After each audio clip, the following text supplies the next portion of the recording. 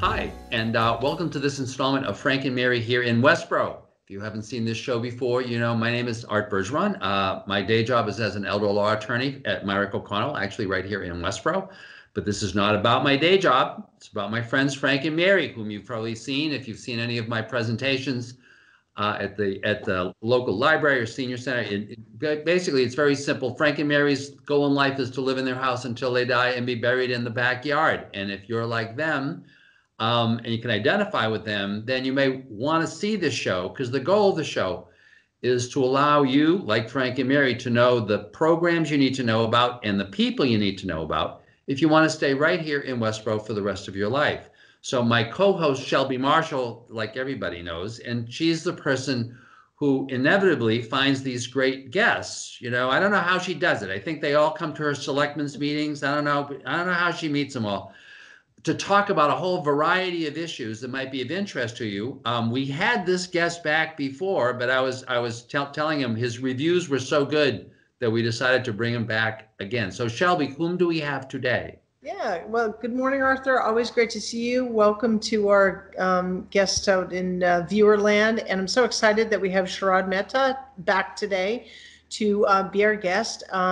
He previously spoke to us about our a plastics recycling initiative going on here in Westborough. And Sharad and I share a common bond through the Rotary Club of Westborough. And Sharad has offered to do some presentations on Frank and Mary about the environment and kind of what we need to know. And this is the first of one of those series, first of the series, excuse me. And so because he's got lots to share with us, I'm going to welcome him and have him share his screen, because I know we have a presentation that he's going to walk us through. Great.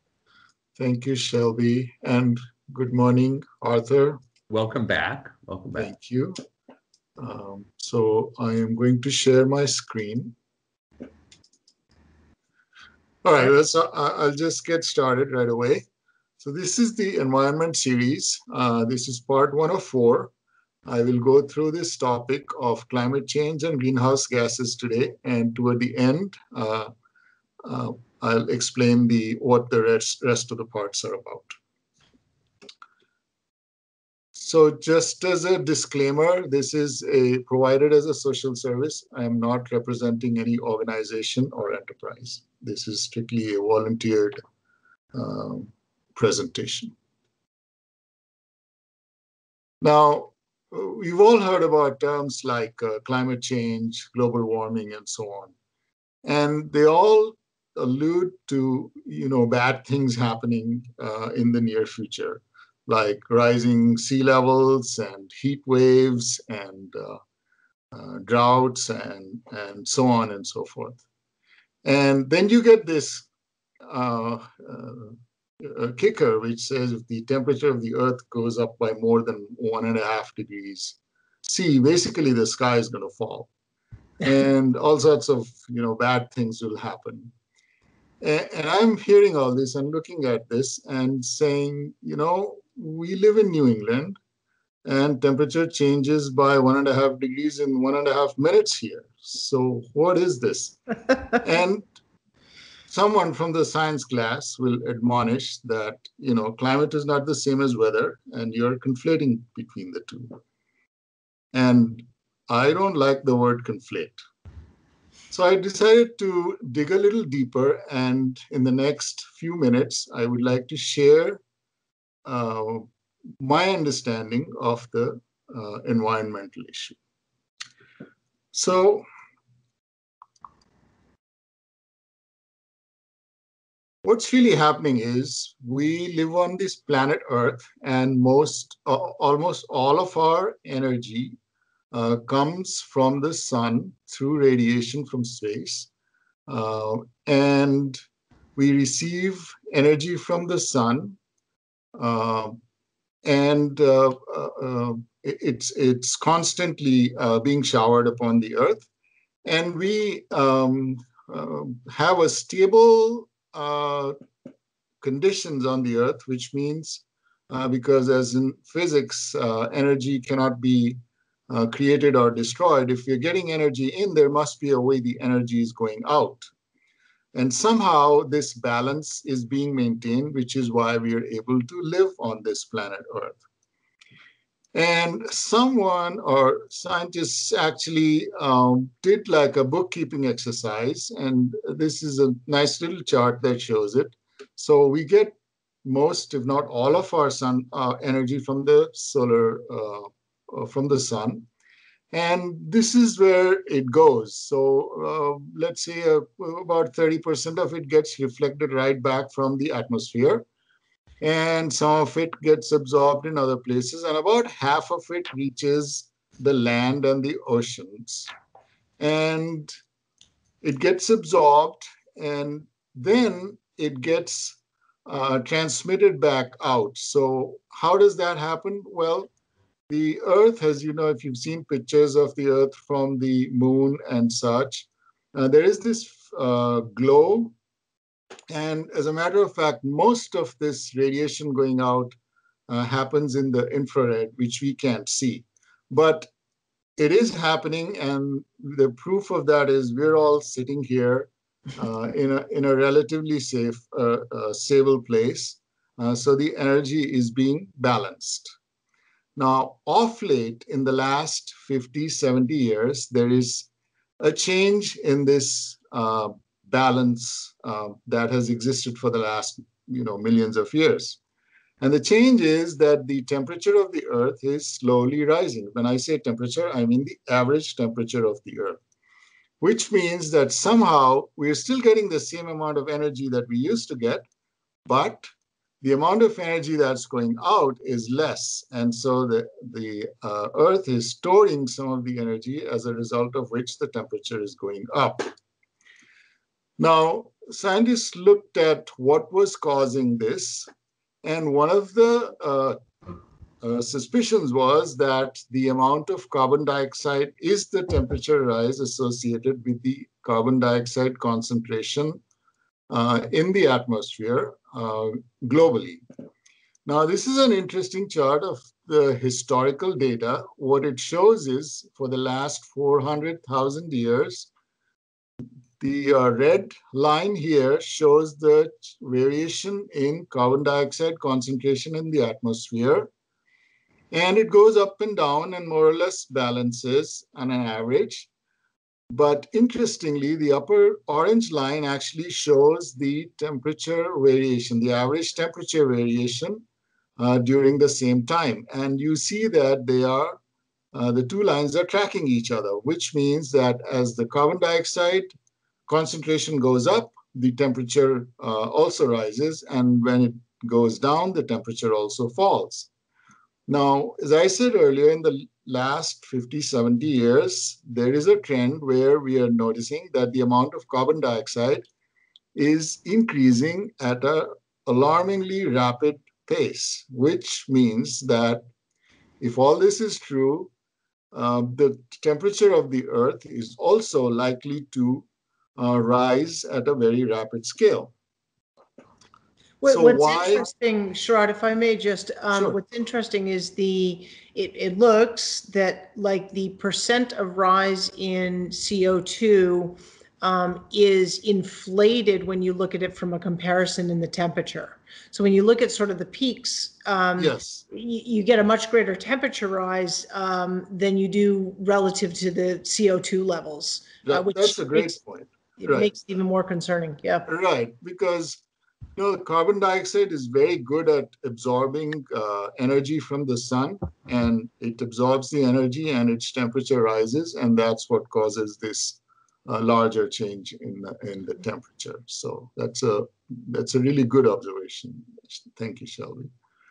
So now what this is showing, this is another chart. What it's showing is the amount of carbon dioxide in the atmosphere, emitted in the atmosphere from 1750 onwards on to recent times.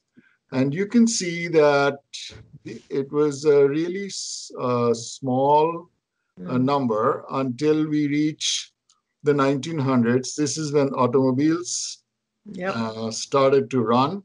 And around 1950, it was rising slowly. And you can see that as the number of cars and vehicles started to grow worldwide, this carbon dioxide emission basically skyrocketed.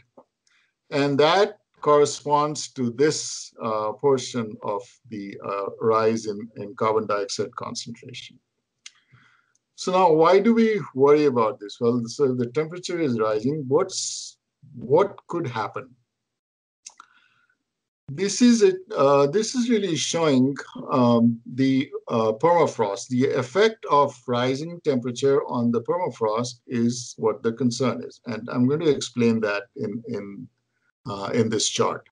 So suppose you were. This is on my left. You see a picture of the globe of the Earth, and let's say you were sitting on a satellite and you were stationed right above the North Pole and looking down, and this is what the Earth would look like as a map. And you would see portions of Canada, portions of Russia, and this purple area here is actually the region. It's a pretty large land area, and it's called the permafrost region. And it's called by that name because this area of land is permanently frozen, and it has a large amount of carbon dioxide stored in it. This is from the over millions of years. The vegetation and the animals that lived there died, and then their bodies decayed and sent off carbon dioxide, which actually was trapped in this frosted permafrost area. Now, the concern is that as the temperature starts to rise, and during the summer, the temperature could rise enough that this permafrost would start to melt. And if that happens, this carbon dioxide that is trapped in this landmass would actually start to release itself. And once that happens, the amount of carbon dioxide that would be released would be much, much more than the fossil fuel carbon dioxide that we produce. Now, this would set off a chain reaction. What would happen is the carbon dioxide would absorb more heat from the sun, and the temperature of the atmosphere would rise, and that would melt more of the permafrost. And so we would have this cycle take off, and that would be now impossible to control. And whether at that point we stop using fossil fuels or not, it wouldn't matter, because we have set off a chain reaction which is now not possible to stop. So now, and there is this, you will hear things like the 1.5 degrees temperature rise and the year 2050 as a tipping point. So what that's about is that by the year 2050, if we stay on the course that we are on right now and don't change anything, the temperature would rise to the point where this chain reaction would start. And so the world over,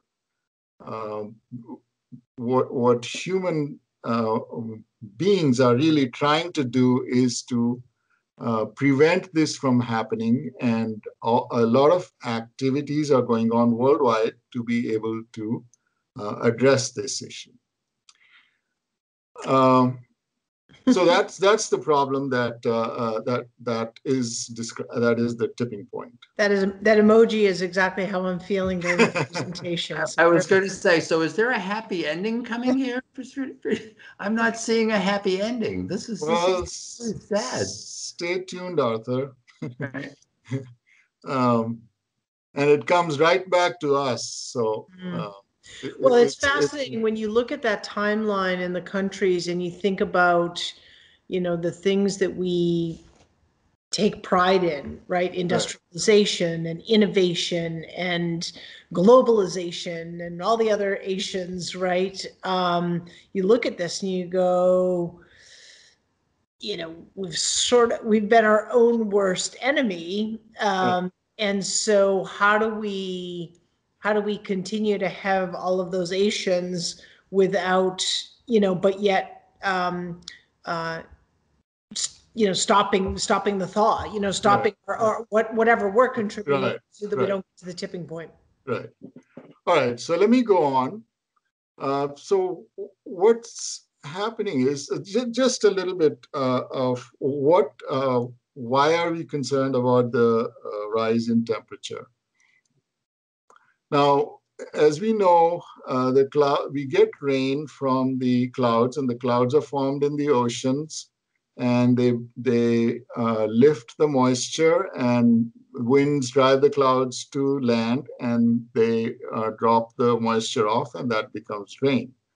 Now, as the temperature rises, remember 3/4 of the Earth is covered in water, so a lot more moisture will be lifted up from the oceans and brought to land, and so we will see increase in flooding and changes in wind patterns, which would cause more hurricanes. And so that's as far as what's happening in the oceans and the water bodies. Now, what about deserts? Well, deserts are already dry. So as the temperature rises, they will lose more moisture than they already do. And so that's going to lead to droughts and forest fires. And we already see effects of these. So in both areas, we stand to lose at the rise of temperature. Because it's on such a large scale, small change of temperature has a really big effect. So we will be seeing the other piece that I do want to mention is that this chain reaction that we had just looked at earlier, what it causes is an instability. So the weather conditions, the cold will become colder, or hot will become hotter, and it'll keep increasing the range of it. The highs and the lows will keep increasing from year to year or time to time. And so that's what is typically called an unstable condition. And that's the other phenomenon that we are afraid of.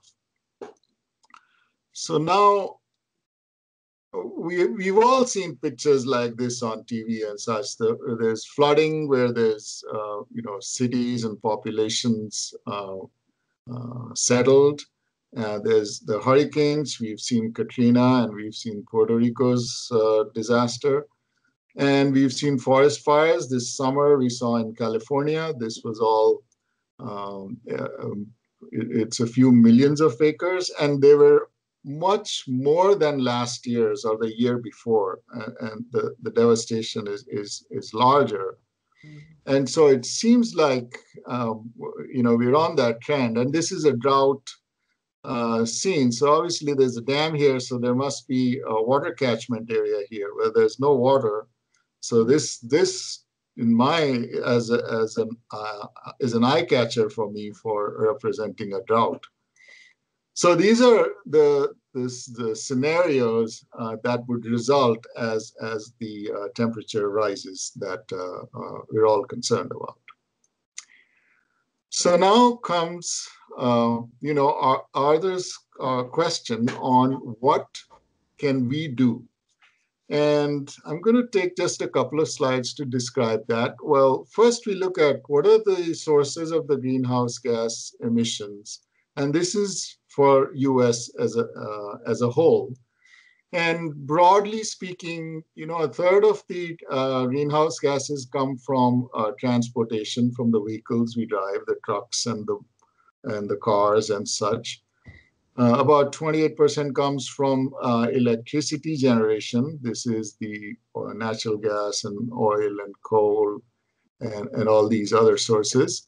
And the rest of it comes from these other sources.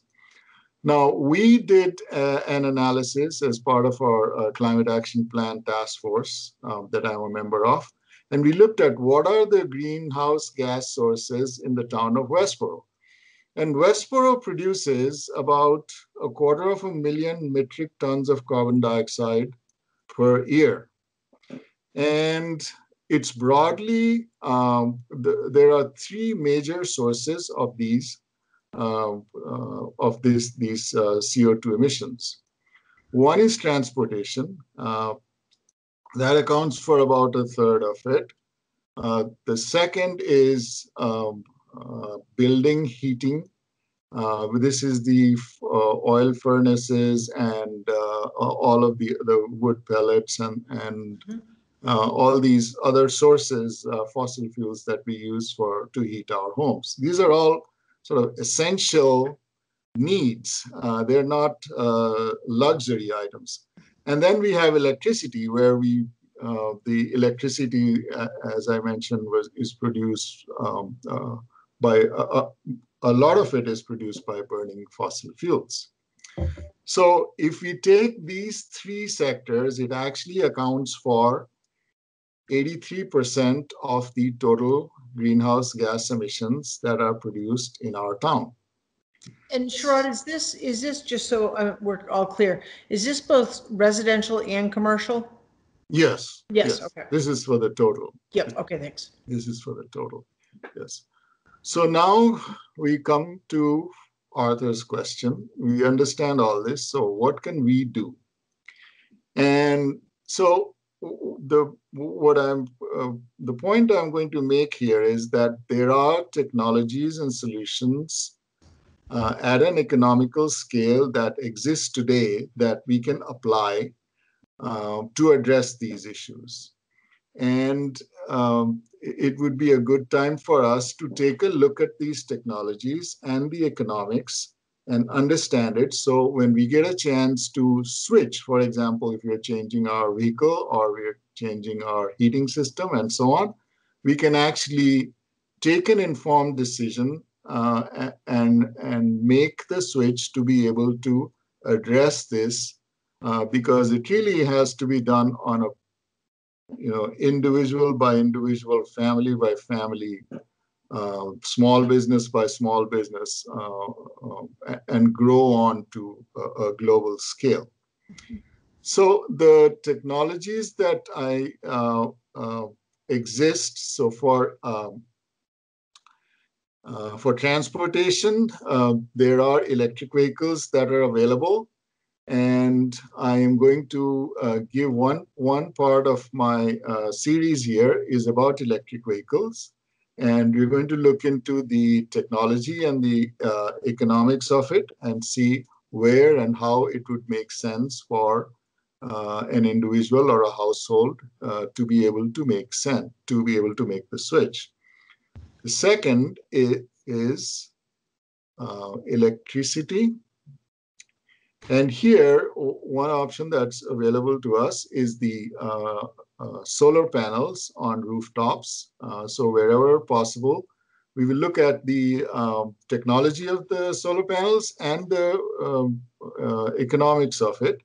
And so, but remember, solar panels are not the only choice. We also have the clean power choice that's offered by the town. And it has various levels.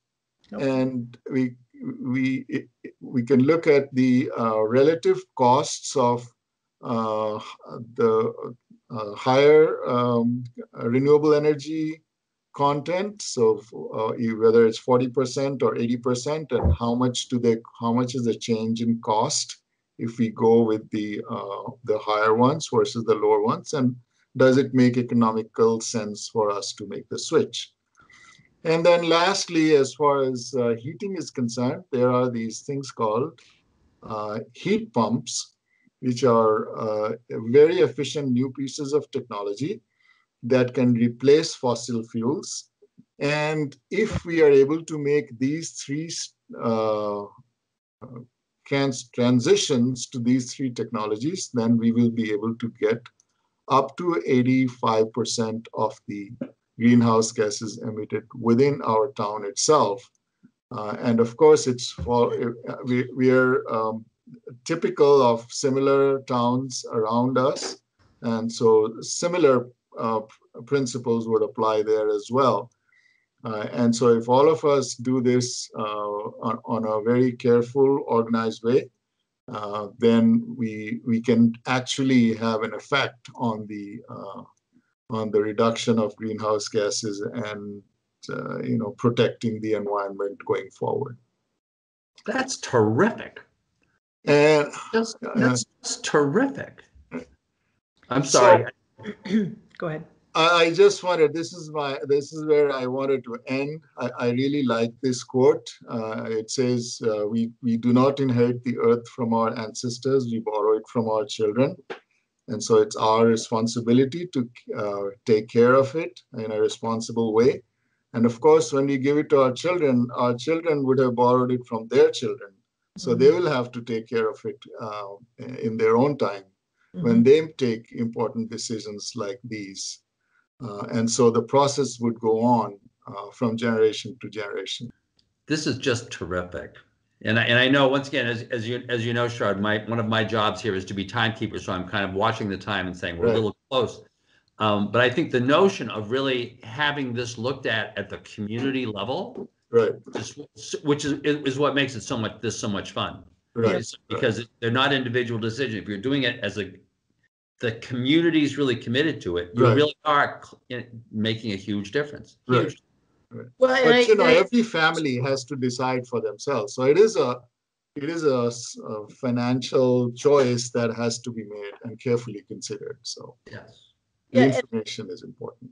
And I do want to point out that, I think, it can feel certainly like a little bit of a doomsday start to the conversation, but I appreciate, Sharad, that you brought forward a couple things. One is there is a climate action plan being developed. It's almost ready for sort of prime time and being presented to the town as to what the next, 30 years will look like here in Westborough. How do we address these things, not only from a town perspective on the municipal level, but the changes that we can make that would influence both residential and commercial behaviors, if you will, and purchases.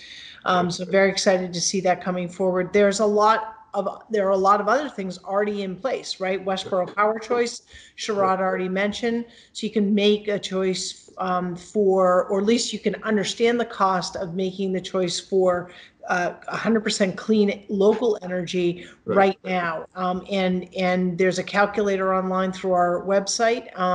Again, our friend Aiden will put up the slide screen that says if you have any questions. Sharad's email was also on here, but if you have any questions, I'm happy to show you how to navigate to that website. So we've got a lot going on here in Westborough. We're two police vehicles are proposed to be purchased on our town meeting warrant, and those are proposed to be hybrid vehicles. So we need to keep pressing and insisting upon those type of purchases because it makes good financial sense, and it makes we don't have any of this.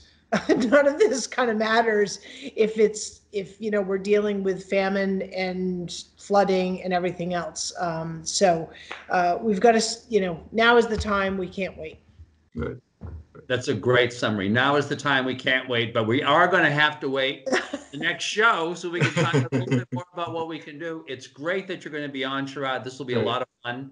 I know Shelby was all excited when she talked about really doing this as a series. And once again, I think, by the end of this, you're going to be ready to run for selectman. I mean, you're going to have some name recognition here. It's going to be terrific. So thank you very much, Sharad, for coming on. Shelby, thanks for suggesting this series. Folks, I hope you enjoyed this. The doomsday is not, and once again, we're doing this for our kids and our grandchildren, right? We're going to be dead before this doomsday, but they're going to be around to try to have to deal with it, right? So thank you very much for watching. We will look forward to seeing you on the next installment of Frank and Mary here in Westborough. And next month, we'll invite Sharad back for his next installment. Thank you very much.